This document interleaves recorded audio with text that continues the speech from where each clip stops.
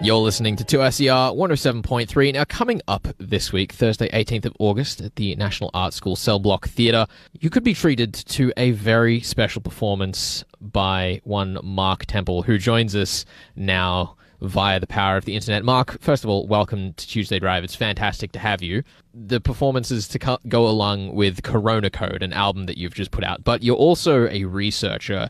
Could you give us just a brief insight into how those worlds have overlapped for you for this album?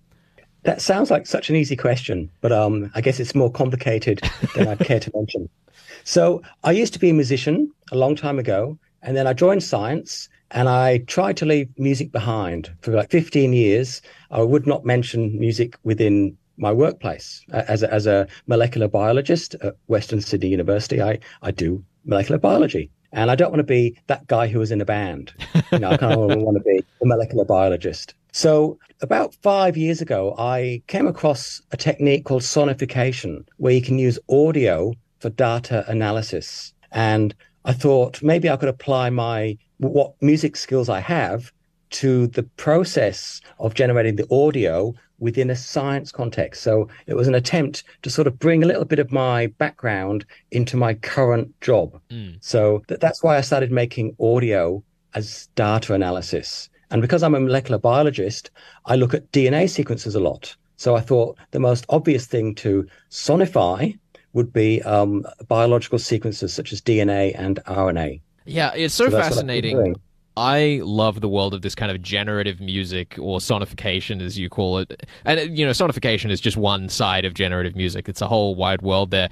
And the thing that really fascinates me about it is that you're coming at it from this side of scientific analysis, where you're using the tools that I in the audio world would use to make sounds, to record this interview, to play it out to our audience, to do data analysis, because of the way that audio is just a way of portraying information. And I suppose bringing music back into your career, how did you find reintroducing that art to what you were doing? Because there is a level of curation that goes into generative music, right? How did that overlap start to happen in the lead up to this album?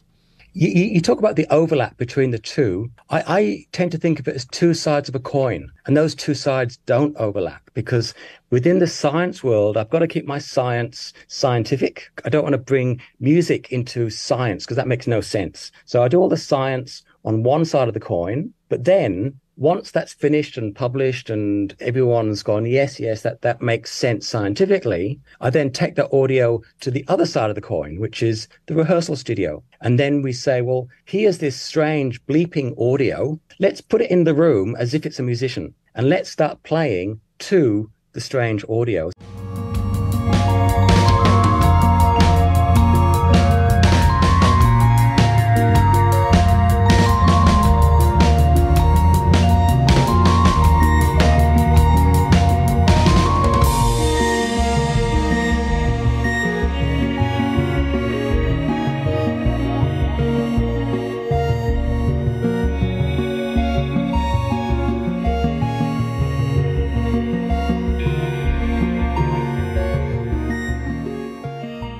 And that's what we've been doing. We've been taking, that and composing music around the sequences that we've sonified. And sometimes we're complementary to the sequence, and sometimes we just play on the top of it and just drown it into the background for short periods of time.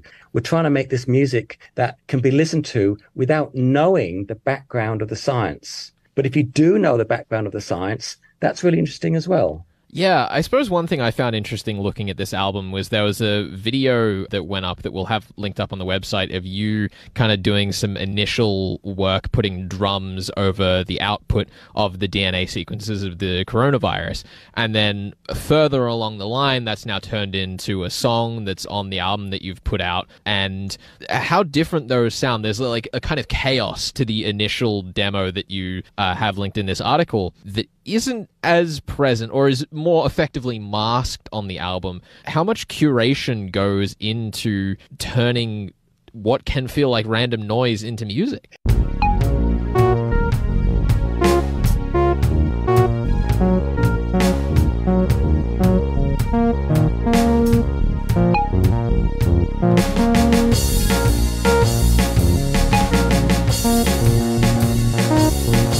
Yeah, there's I take two approaches. The one is I play the sonified audio, the bleepings, and I sort of use it almost as a click track. And I try and find the tempo that matches the click, the bleeping. But within the audio that I made, different bleeps, if you like, are in different timings and signatures. And as you said, it's sometimes chaotic because the sequence is sometimes syncopated and you've got no idea when the syncopation is going to happen. So you're playing with what sounds like the on beat and then suddenly it switches and you're now playing on the off beat.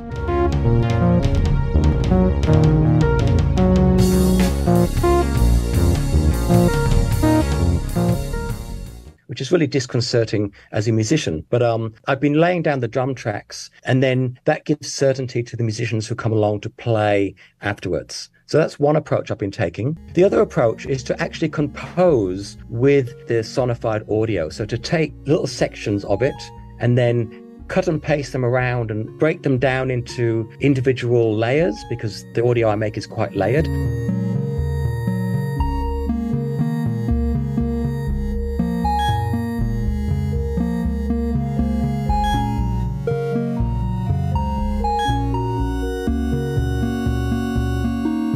So I can break it down into individual layers and then build it up again. So you can play around with composing with the sequence data itself. But, so they're the two approaches. One is composing with it and letting the sequence really dominate. And the other one is to play to it and to try and tame all of these syncopated beats. Oh, man, that's fantastic. I should say, for those of you listening at home, I'm trying to contain myself a little bit here because I'm a huge geek when it comes to generative music. So I hope that I've asked questions that at least helped give an insight to what Mark and I clearly are both so fascinated by. And Mark, it's been such a treat here on Tuesday Drive getting to pick your brain on your approach to kind of generative music and sonification. Absolutely. It was fun talking to you, actually. I enjoy your enthusiasm. If you want to find out more about that gig, we will, of course, have details up on the 2SER website with all the sound ideas for Sydney that we have around the station. So go check there if you're interested in seeing that this Thursday.